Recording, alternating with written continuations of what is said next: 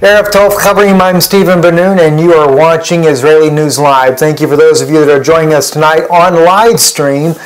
We are live streaming this broadcast because I feel like that this is an important broadcast indeed. The titles are different on live stream. You are seeing how that Israel will join with Rome, and of course those of you here on YouTube are seeing prophecy stays in the headlines. Now we're going to be looking at not only how that Israel is going to join in with the Vatican as well, but we're also going to be looking at current events, what's going on in the Middle East as well with Russia, things that are happening all in that area there, and how we are on the brink of some very serious things. We've done some very deep look into Russian news as well as different English-speaking news sources there to be able to bring you up to date things that are happening. But I want to get right into one of the most concerning issues for me here lately. And that's something that happened just a few days ago, where the article here that we have here, Christian Post News, June 15th of 2016, Pope Francis meets with evangelical Pentecostal leaders in John 17 spirit. Says here, the article, a little bit of a background, this Pope Francis and several prominent evangelical and Pentecostal leaders met in Rome last Friday to discuss areas of mutual agreement and where they respectfully disagreed. The aim of the gathering, which had no official agenda, was to build unity between Christian traditions that have historical enmity. It's kind of interesting, isn't it? Especially in light of the fact where God says in Genesis, I'll put enmity between thee, between the woman, and between thy seed, speaking of the serpent, talking about that devil himself. So if there's enmity between the two, then one of them must be on the opposite side of the coin altogether. Anyway, enmity, by the way, for those that may not know, is hatred. And there has been a lot of hatred over the years. Anyway, it goes on to say the Reverend Dr. Geoff Tunnicliffe, former Secretary General of the World Evangelical Alliance and Chairman of the Advisory Board of Christian Media Corporation, said in an interview with the Christian Post Tuesday that there was a John 17 spirit during the two meetings he had with Pope Francis. Tunnicliffe noted that formal meetings with the Pope are often said to last only 30 minutes, but one informal meeting with Francis and evangelical and charismatic leaders lasted over 2 hours. Those at the gathering sensed the presence of God, according to Tunnicliffe, and a unity of the Spirit as their discussions focused on Jesus Christ, even as they talked about theological differences. By the way, Christian Post News, June 15, 2016. I don't know if you can see it as well on your screen there. I do have the actual link here in the description here on our screen there, if you wanted to go ahead and pause it when it loads on YouTube a little bit later. Now, let me just back up on something here, because as I stated on Israeli News Live, I make the comment that Israel will have to join in with Rome. Now, there's a major ecumenical move going on right now, friends. Major. It's a major move that's happening. And we have seen not only the Pentecostals, evangelicals, charismatic, Lutherans, Episcopalians, every Christian denomination practically has joined back up with the Mother Church. And we think often of Revelation where it says, that she is the mother of harlots. And of course the daughters are flooding back home like never before. But that's not just the Christian denominations, that's also the Islamic belief as well, because the Catholic Church created the Islamic faith. Unfortunately, many Arabs of the world have no idea that it was created by the Catholic Church, but it was. That's why you see the Islamic women dressed like nuns. That's why you see them walk down the streets with rosary beads in their hands as well. No wonder why they believe that Jesus, Yeshua, the Messiah, to be the prophet of God as well. They believe him, that he is returning back, according to the Quran, with the Mahdi. Now, this is what's kind of odd and peculiar, but the Catholic Church wanted to make sure they still maintain some of the same types of belief. Alberto Rivera is an excellent source on that, showing you the inside beliefs. A former Jesuit, I believe like 25 years he was a Jesuit in the Catholic Church, exposing these things about the Catholic faith and what they actually really do believe. Now, we also saw not long ago that the Catholic Church also signed on the Nostra Aetate the 50-year, this was on the 50-year anniversary with the Jewish Congress. Now that's not the Knesset. The Jewish Congress are rabbis, Orthodox rabbis from around the world that have what they call the Jewish Congress, but they signed an agreement with the Catholic Church to establish a tithe or a tithes together or a covenant with the Catholic Church. And as I was stating in the title on Israeli News Live on live stream there, the Jewish people, they will come in to the Catholic Church. They're going to come in and become part of the, gosh, how do I put this, friends? The Israeli government, somewhere along the way, is going to have a direct tie with the Catholic Church. The reason why I say this, you remember the scripture in Revelation 18:4, and yes, I do have the Bible close enough I could grab it. I know it by heart. He says in there, "Come out of her, my people, that you be not partakers of her sins or receive of her plagues." I'm going to pull it up exactly for you because it's something I think a lot of people overlook. "And I heard another voice from heaven saying, 'Come out of her, my people,'" okay, "that you be not partakers of her sins, and you receive not of her plagues." Now, I know that we could say my people also is the Christian church as well, the true believers of Yeshua, but I really think in this case here, much as it was in the case of Daniel the prophet, when the angel said to Daniel, the lawless of your people will try to marry the vision. We find that in Daniel chapter 11, I believe that's verse 14. Now you don't have that, it's not written that way in the KJV, but that's how it's written in the Hebrew. That the lawless, the sons of the lawless, will try to marry the vision, but they shall stumble. And we just discovered in recent broadcasts, if you haven't seen them, go to YouTube, Israeli News Live on YouTube, backtrack, look at some of these broadcasts we brought out. Those sons, plural, of the lawless of Daniel's people, the Jewish people, happened to have been Shimon Peres and Ariel Sharon, who actually signed a covenant. Shimon Peres is the first one starting this back in 1993, but later Ariel Sharon, before going into the coma, ended up signing a two-state agreement for the Catholic Church to fulfill the prophecy that they would divide the land. Now the thing is, it's never gone public. Why? Because Yasser Arafat, when he found out, or when it was put to him that there was going to be a third temple on the Temple Mount, he refused emphatically. He says, "No, I'm not going to do that." And so then he mysteriously dies. Now, of course, the Arab people, the Palestinians, want to blame it on the Jews, that they were the ones that killed him. I disagree with that. I believe it was a Jesuit on the inside, someone that was close to him there that he trusted, that actually took his life, maybe by poisoning or something of that sort there. I don't think the Israelis had anything to do with it, because you have to understand, the Vatican, see, they are the ones with the prince that shall come. Daniel's prophecy, chapter 9. See, they would be of the people who destroyed the city and the sanctuary. See, destroy the temple and the sanctuary, according to Daniel 9, I think it's verse 24, 25, and 26, right in that area there. Now, the prince that shall come is not the Mashiach. He's not an anointed prince. He's just a prince that comes. He's of the people that destroyed the temple and the sanctuary. Well, that happens to be Titus, the Roman general.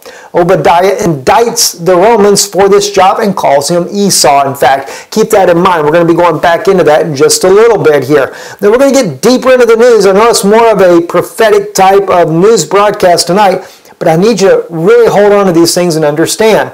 All right, so let's get back into this here. So what do we have? We have God wants His people to come out of her, lest they be partakers of her sins and also receive of her plagues. The plagues are going to be brought upon the world as by your two witnesses of Revelation 11. And by the way, another incredible revelation that God just gave me the other day.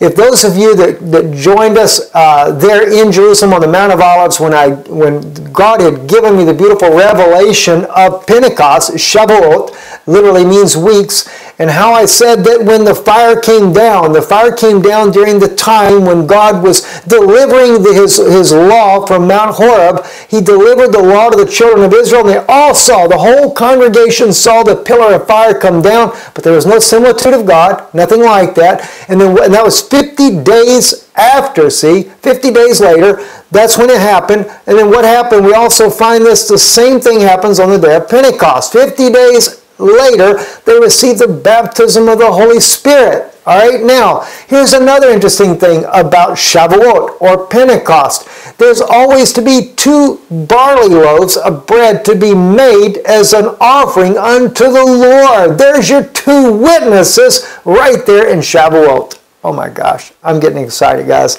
All right, I don't want to get too far off track. It's a long broadcast if I keep going this way here. Anyway, there was this interesting meeting that the Pope did, that he met with these evangelicals, etc., that were there. Let me just back up to that real quick there to see different ones that were involved in that, because I know it mentions them. Okay, Pentecostal leaders as well, friends. Pentecostals.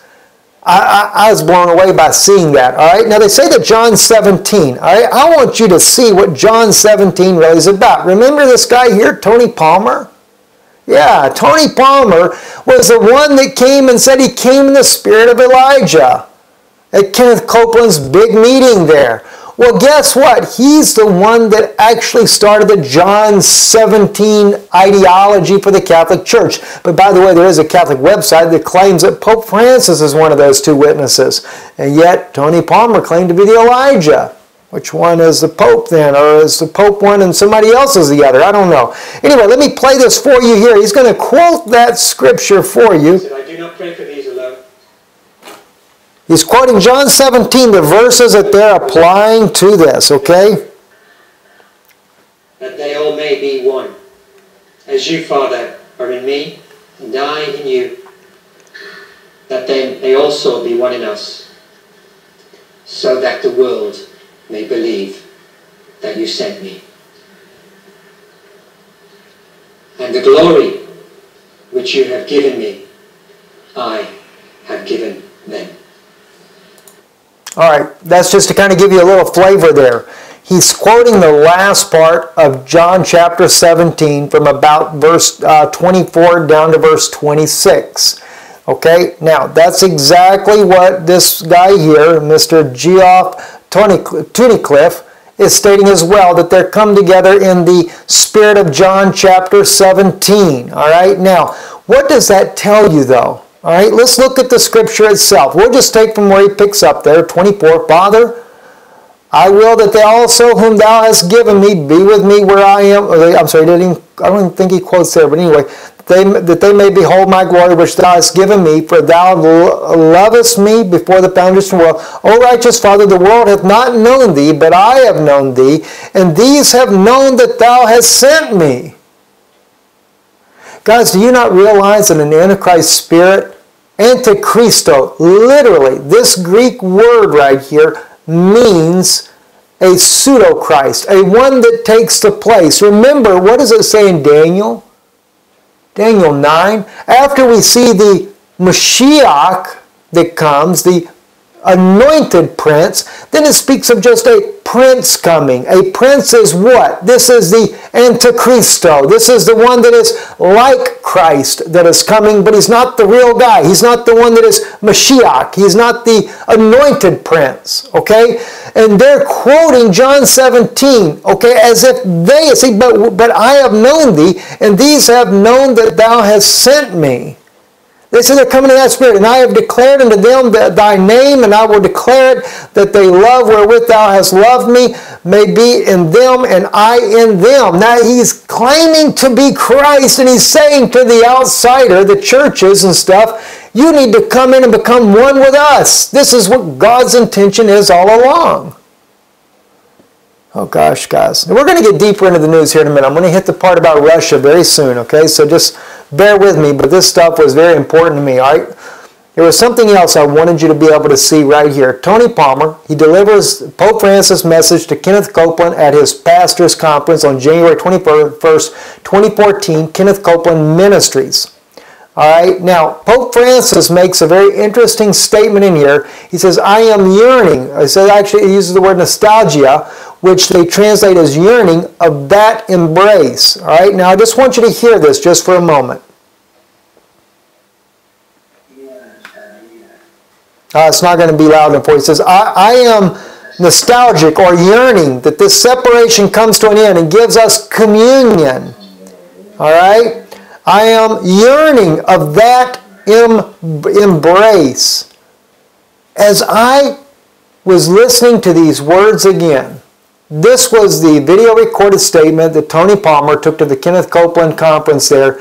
And by the way, this is where Tony Palmer tells the Pope that he's going there. These were the big fish. These were the ones that had the mega churches of 10,000, 2,000, and they drive all there. They fly their all private jets and things like that, right?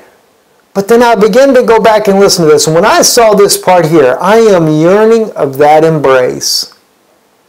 The Lord revealed to me something that was just astounding. Why does he say, I am yearning of that embrace?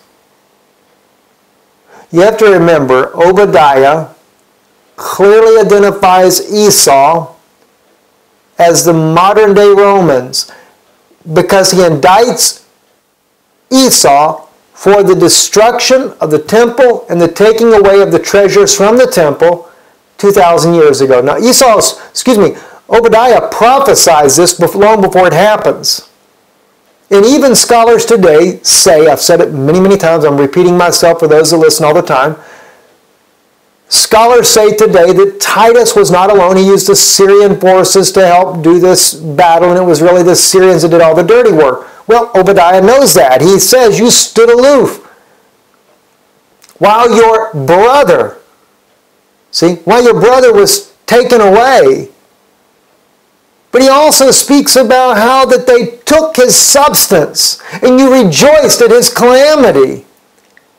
And God said you shouldn't have done that. All right? Well, that was Titus the Roman general. And they made the Ark of Titus in rejoicement and celebration for the destruction of the second temple and for taking the temple treasures.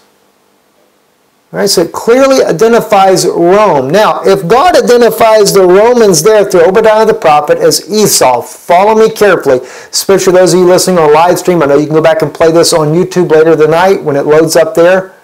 Follow me carefully on this. God identified Titus the Roman general in a prophecy in the future that he indeed was Esau. All right, now I'll share this with you because I want to make sure you guys really get this, okay? I'm going to take you back to it. Obadiah, verse 6. How are the things of Esau searched out? How are his hidden things sought up? Therefore, you know it's all about Esau, okay? If you drop down now, verse 10. For thy violence against thy brother Jacob, shame shall cover thee, and thou shalt be cut off forever. Now Esau and Jacob actually reconciled their differences. And friends, that's what's going to happen today. It's going to look like the Catholic Church reconciles the differences with the Jews that are in the land today. But it's only a front. It's only a fraudulent reconciliation. Because Esau's got to fulfill the prophecy. Esau, back during the times of Jacob when he was actually alive, they departed one another. Jacob thought he was going to die by the hand of his own brother that day, but he didn't. Now keep in mind, though, I want to get to a point here in just a second. First, I want to establish that Rome is indeed Esau, so you don't mess this up. All right? In the day that thou stoodest on the other side, in the day that strangers carried away captive his forces, that's the Syrian army, and foreigners entered into his gates, again the Syrians, and cast lots upon Jerusalem, even thou wast as one of them. So, see, Obadiah, by the Spirit of Almighty God, indicts Esau as just as guilty as the ones that did the dirty work. All right? But thou shouldst not have looked on the day of thy brother, and the day he became a stranger, neither shouldst thou have rejoiced over the children of Judah. See, it's the house of Judah, so it identifies also the time period. Again, it's a prophecy, prophesied before it ever happens. That's 70 AD. Okay? You should have not their destruction, neither shouldst thou have spoken proudly in the day of distress. Thou shouldst not have entered into the gate of my people in the day of their calamity. Yea, thou shouldst not have looked on their affliction in the day of their calamity, nor have laid hands on their substance in the day of their calamity. And what did they do? They took the temple treasures. It's on Titus's ark right there. All right? Now, this is your mystery Babylon. That's why Revelation calls it mystery Babylon.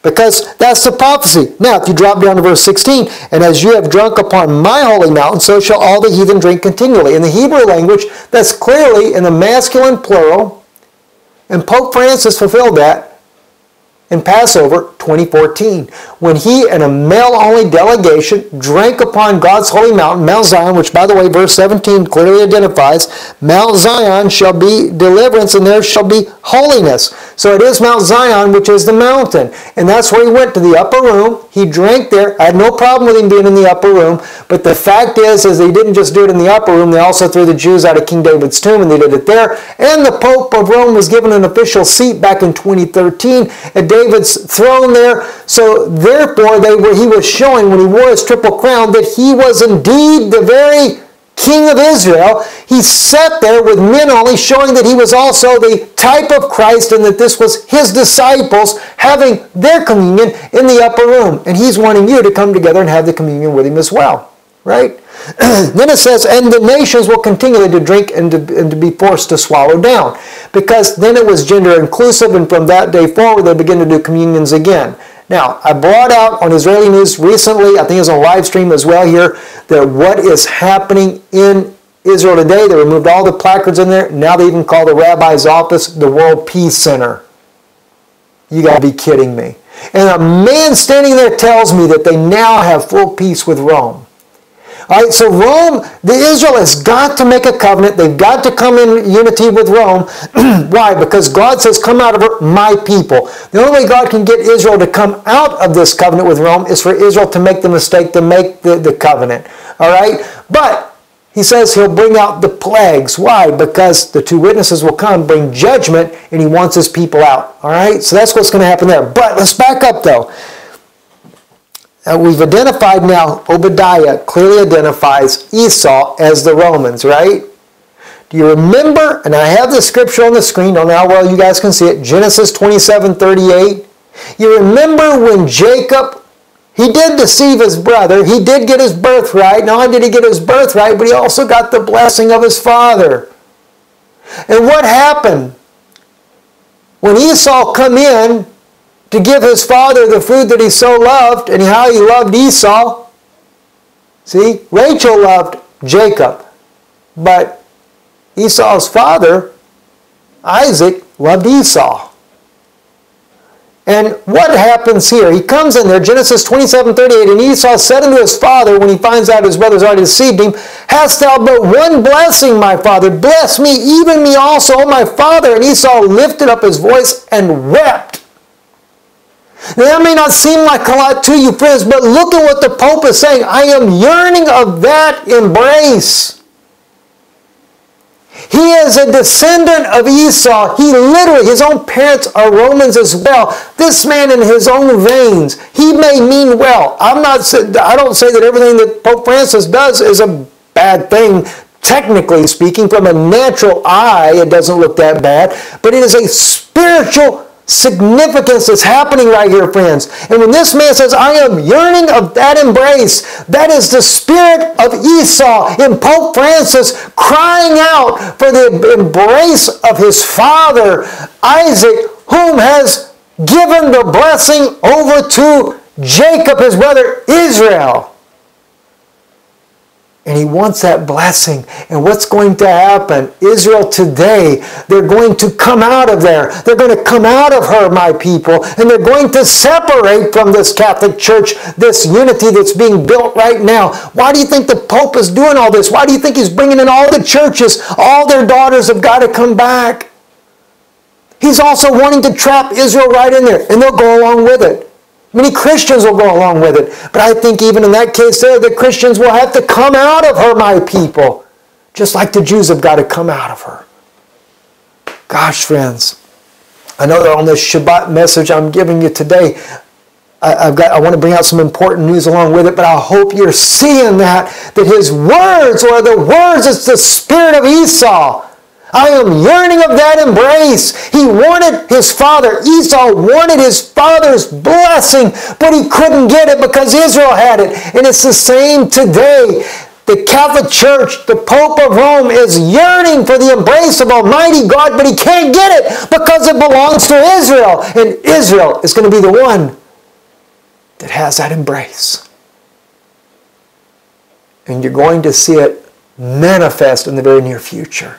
Oh my gosh, friends. Anyway, I'm so excited about this, and we'll move forward though. Let's get into the news that's going on now. House approves defense aid to Israel despite a veto threat. So thank God for the Congress of the United States is standing against the Obama administration. They approved a bill for $576 billion defense spending bill, which includes $635.7 million for U.S.-Israel missile defense programs, despite the threat that Obama is going to veto it. Of course, Obama has excuses of why he'll veto it, but nonetheless, Israel keeps trying to play two sides there. They want to play with the American side, they want to play the Russian side, and eventually it's probably going to turn against them, especially in light of the possibility that they may just double back on Trump there and make sure he doesn't get the White House. Who's going to get it then? Is it going to be Hillary Clinton? Who knows? Anyway, let's go into some more news here. This is getting into the Russian side.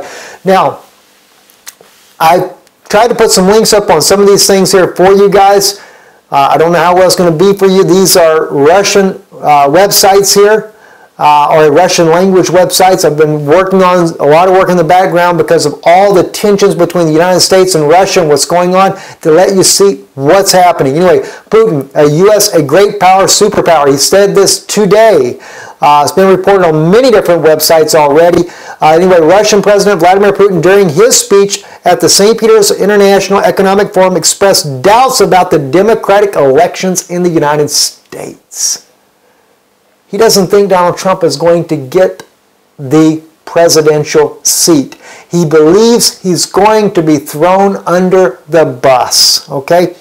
Prosecutors are distilled off voters from sites afraid that will be put in jail, but that's their problem. They like America, a great power, a superpower. We accept it. We want to work with the U.S., said Vladimir Putin. He also noted that Russia and the world need a country like the U.S., but nobody wants so that they interfere. Now, notice this here. I didn't translate this very well.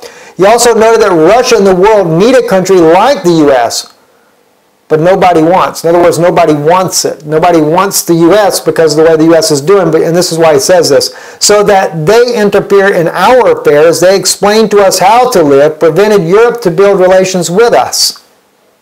All right, so there's two things in this article when you read it there. You find out, one, Putin realized, first, the reason I give it the name like this, a great power, a superpower, is the fact that he acknowledges the United States as a superpower. That's no big deal. Everybody knows it, all right? But the key thing in here, though, is, and I read the whole article there, it goes deeper into the article there. He believes that Trump is going to get the popular vote, but he believes that they're still going to throw everything over to Hillary. That's what his opinion is on this. And then he mentions at this meeting here today, he says that the U.S. is interfering in their affairs, and they're trying to prevent Europe to enter in relations. Talking about the sanctions there, he knows that the EU is planning on doing sanctions continuing through 2017. But Putin is also saying out to the EU, look, let's work this out together. All right. Anyway, this is the next article here. Putin urges EU to restore cooperation with Russia. Says Moscow is ready to meet halfway. He's willing to lift his sanctions if they're willing to lift theirs. Now, Vladimir Putin has called on the EU to restore cooperation with Russia. Speaking at St. Petersburg International Economic Forum on Friday, Putin said Russia was ready to meet halfway, but stressed that the EU should also be willing to compromise.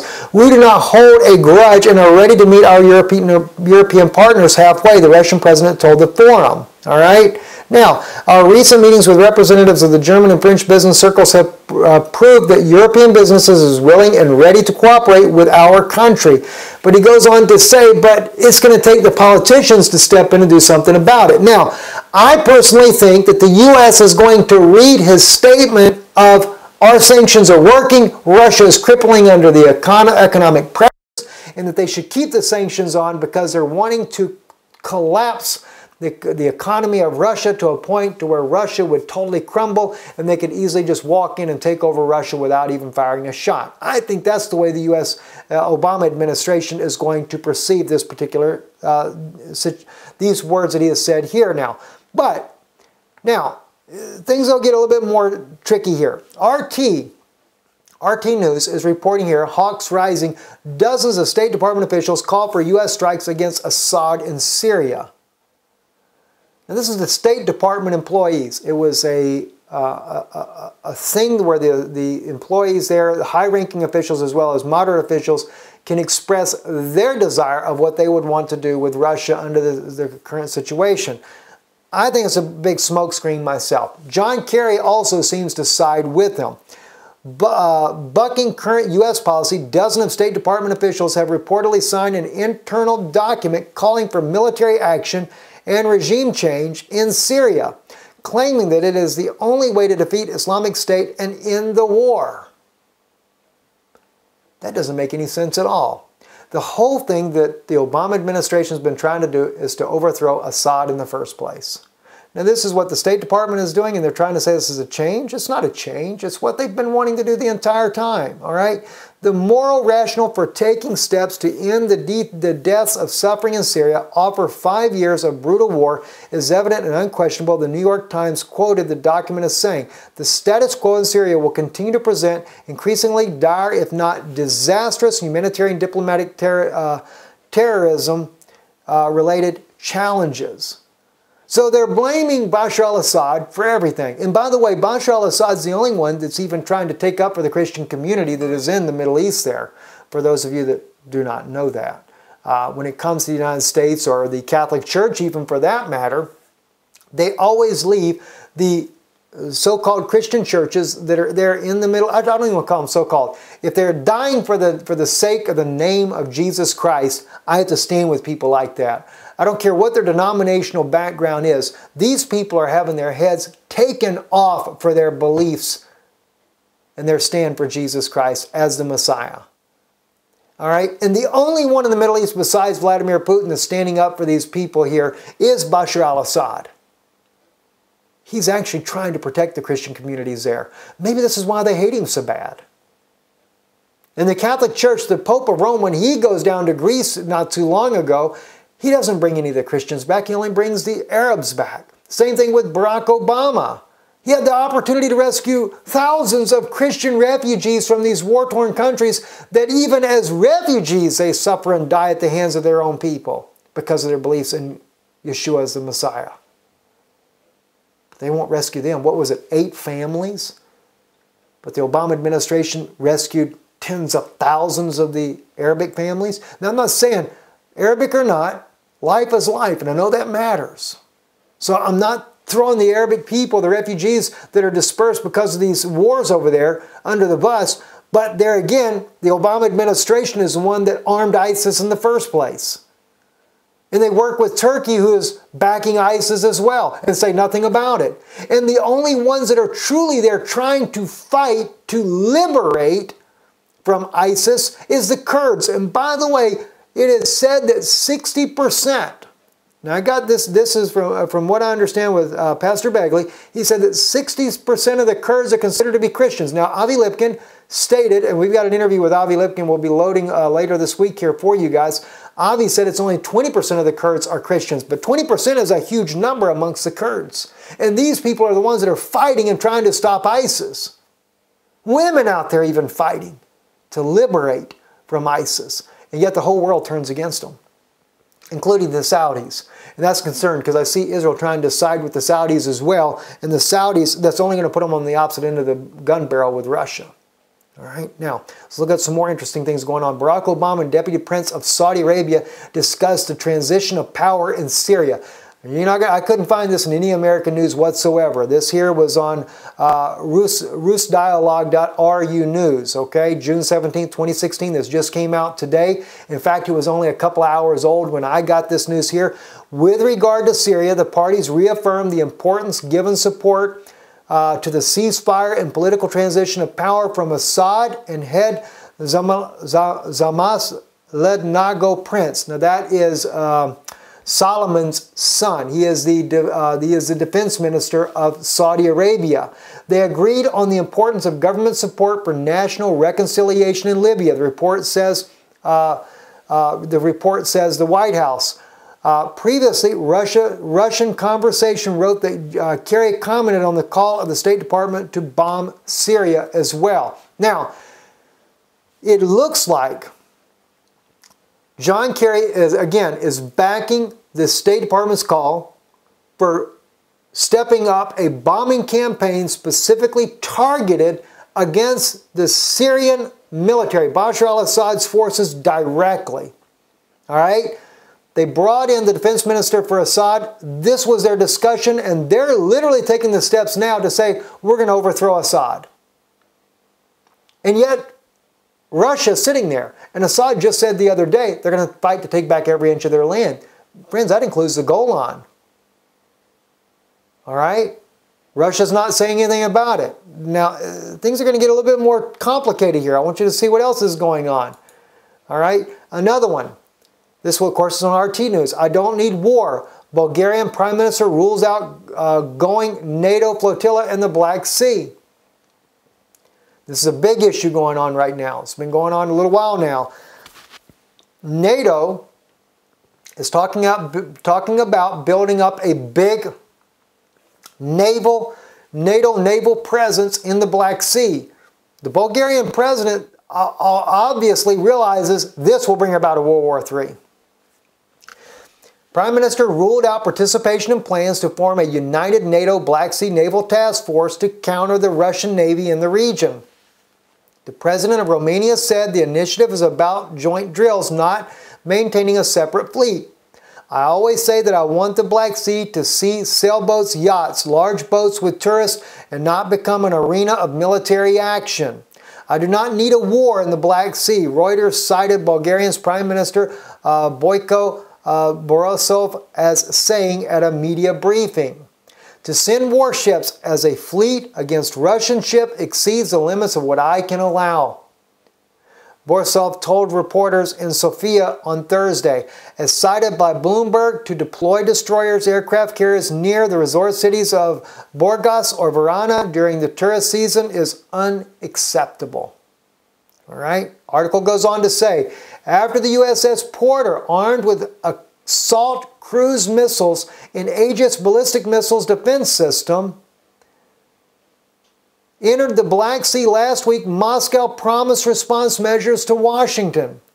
If a decision is made to create a permanent force, of course, it would be destabilizing because this is not a NATO sea. Russian news agencies quoted senior foreign ministry official Andrei Kilin as saying.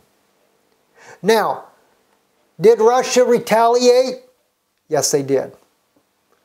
And this was reported by Ukrainian news. And the Ukrainian is actually in the Russian language, but it's in Ukrainian news on SEGODNYA.UA. That's Ukrainian news. June 17 came out today. Russia has again started to bomb the opposition in Syria.